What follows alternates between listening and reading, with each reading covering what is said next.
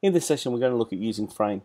Frame is a portal that allows us to look into a Windows server and use PC-based software on our Macs. We're able to access it anywhere, anytime, and we can use a browser to access this information.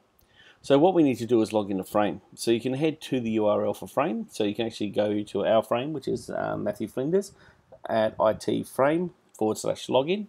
Enter in your username and your password. You can click on Remember Me, and then you can click on Sign In. When you sign in, it'll actually open up all the applications that you have access to, depending on the subjects you're in. It depends on which PC-based applications you are required to use. So in our case, I'll be using Visual Studio or Access. Otherwise, you can be using Visio or Project, depending on which course you're in. We'll be looking at Visual Studio today. Now, your first time when you log in will take a little while to boot up. So what's actually happening in the background is on the server, it's creating a virtual Windows machine for you, and you're looking through your computer at that machine.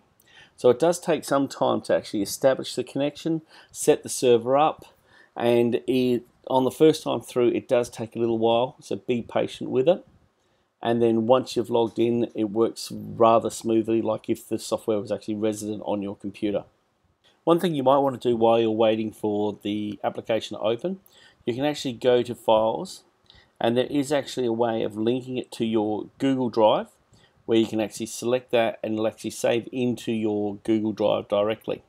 Now when you do link it to your Google Drive, it's actually good to put it in the folder Share with Teacher. That way I can have access and read the information out of there if required. Now you notice that down in the bottom frame Dropbox down here, you can actually see Google Drive, so you can actually click on that icon and link that together. Once you're in here, we can start a new project.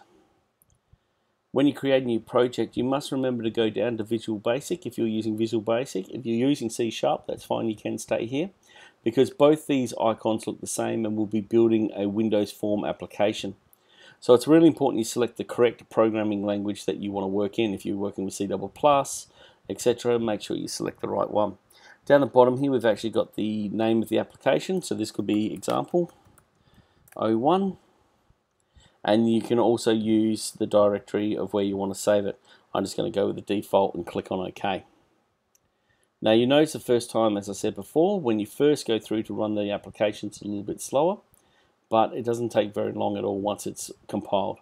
So this is a basic form. I'm just going to hit start on that and the form will open.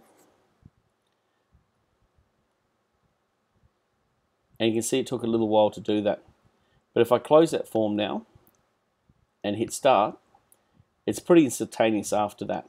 So normally your first open up and start is a little bit slower. After that, it runs really well. Once you've finished, you can always just exit out of the program. Yes. And then once you've left the program, you can then click on the cog down the bottom, and much like a Windows 10 sort of connection, you can actually select the application you want to go into next. So this is just a quick little tour around Frame and being able to get into Visual Basic.